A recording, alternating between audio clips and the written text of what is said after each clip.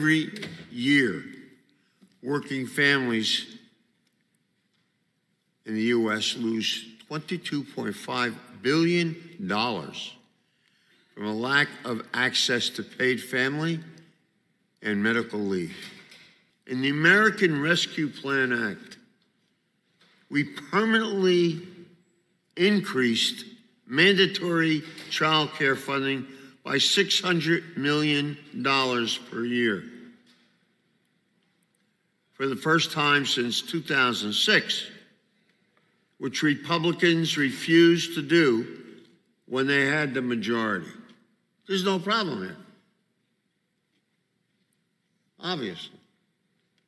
And you're a needle in the haystack, all of you. It didn't really happen. You're just exceptions to the rule. You're an anomaly. You can have all the facts that you want. And case after case and study after study, it's been proven that in the last 100 years, you've blown the economy, not us.